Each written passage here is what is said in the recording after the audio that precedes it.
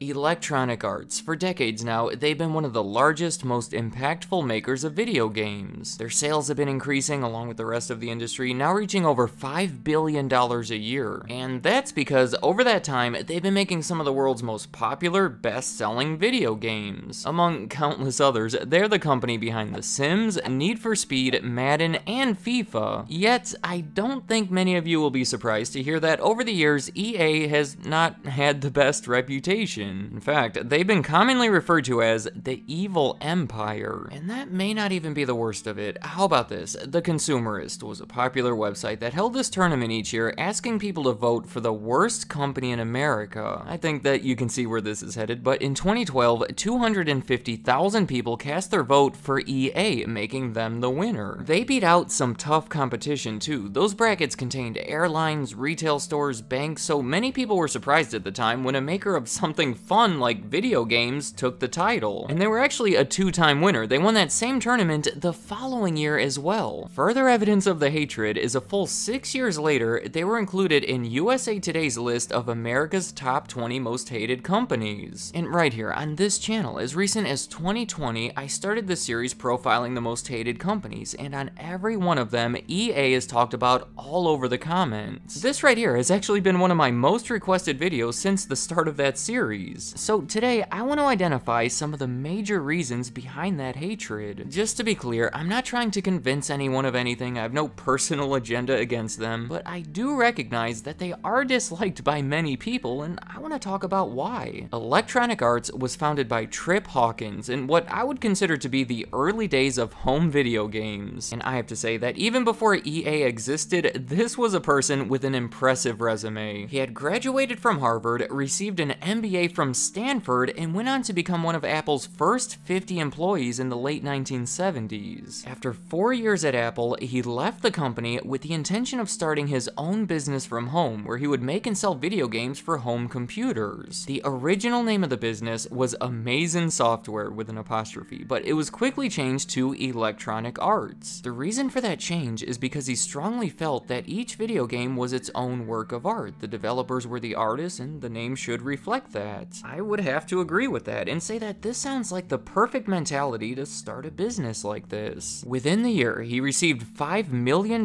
from private investors, used the money to hire about a dozen employees, relocate the operations outside of his home, and actually put out some of their first video games. Early on, the ideas were famously from independent creators from outside the company, and their names were featured on the cover of the games. I am not the first one to point out that they resembled musical album covers, and I'll go on the record saying that this one for Pinball Construction Set is one of the coolest covers that I have ever seen. Another notable game around this time was Dr. J and Larry Bird Go One-on-One, a long title, and the game itself is what it is, but it can be considered the early roots of EA Sports. And it established the practice of using sports personalities in the production and marketing of their games, most famously seen in the John Madden series starting 5 years later. They began distributing their own games straight to the retailers, and by the end of the 1980s, Electronic Arts was the leading producer of software containing computer games. But, you know, by this time, it was starting to look like consoles were becoming the more promising market. There were far more owners of TVs than computers, and the NES, the most popular system on the market, was taking advantage of that fact. The issue for them was that Nintendo said EA can only make games for the NES if they weren't made available on any other system. EA then took a big risk by passing on those terms and instead placing their focus on the newly introduced Sega Genesis. In 1989, EA raised $84 million through an initial public stock offering, and a significant portion of the money was put toward producing games for the Genesis. Through the early 1990s, the pairing of Sega and EA helped propel both of them forward, and you could see how it helped their sales grow. In 1992, their sales for console games surpassed their sales for PC games, and in the following year, over half of that $300 million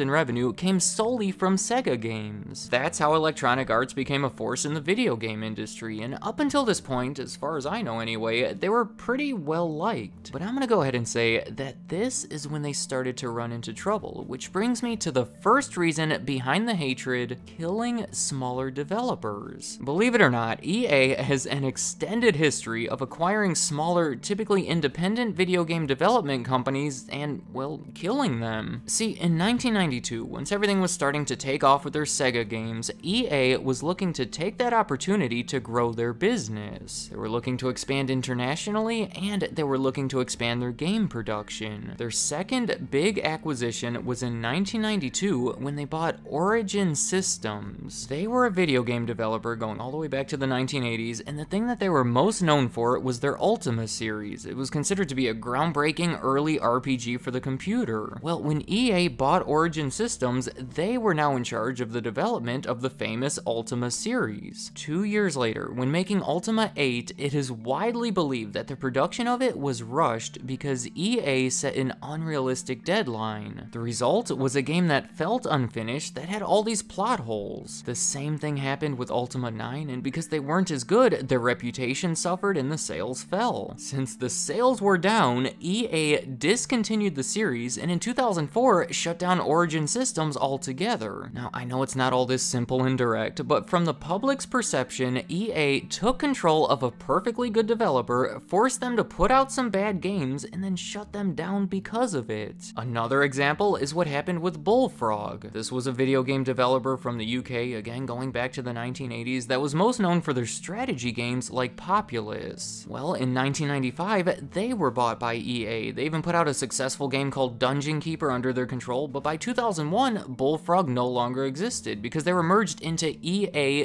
UK. Again, there's stories of rushing games, but here, the biggest issue may have been the culture shock for Bullfrog. EA turned the whole thing into more of a professional operation, and the new environment may have hindered their creativity. But either way, the fact remains that EA bought a promising, successful game developer, and 6 years later, they were effectively shut down. I won't keep going through the same story over and over, but a third major example is Westwood Studios, yet another game developer going back to the 1980s that was best known for their Command & Conquer series. They were bought by EA as part of a larger deal valued at $122 million in 1998, and 5 years later, they shut down when EA consolidated some of their studios. There are many more examples of this, but we could see the pattern here. Do you know that book Of Mice and Men? Lenny loved those rabbits, but he would accidentally kill them by hugging them and petting them too hard. That's what I think was happening here. EA wanted those developers to do so well that they would try to adapt them to their own proven system. It involved setting aggressive deadlines and introducing a comparatively strict and more professional corporate culture. But their attempts to make things better ended up backfiring. They stressed everyone out and hindered creativity. And I want to point out that this is such a contrast to how they started. They are called Electronic Arts, yet they really seem to undermine the artistic aspect of it. Trust me, the whole video could be about this, but I need to move on to the second reason, because it's probably the most relevant one today. You may know where I'm heading with this. It's microtransactions and loot boxes. It's essentially when you have to pay real money to unlock stuff within a game, and EA has been infamous for including these all over the place. We have to admit that these are an effective way for EA to keep a stream of revenue coming in long after the game is sold, but it doesn't go over well with the players. Oh man, I have to pay a microtransaction to unlock? That's so... I'm sure many of you know about these all too well, so I'll just skip to the big one. I'm talking about Star Wars Battlefront 2. Back in 2017, before it was ever even officially released, it received unprecedented backlash from the gaming community because the loot box system within the game was designed to give the player significant gameplay advantages, essentially making it pay to win, and nobody wants that. You would spend $60 for the game up front, and then if you refuse to pay more money, you'd be at a disadvantage compared to the other players. Oh my gosh, and on top of that, major desirable characters such as Luke Skywalker and Darth Vader had to be unlocked by either playing the game for something like 40 hours or by buying these loot boxes. The whole thing felt very shady. It seemed like EA was more concerned with extracting money from the players rather than delivering a fun experience. They actually claimed that all this was in place to provide players with a sense of pride and accomplishment for unlocking heroes, but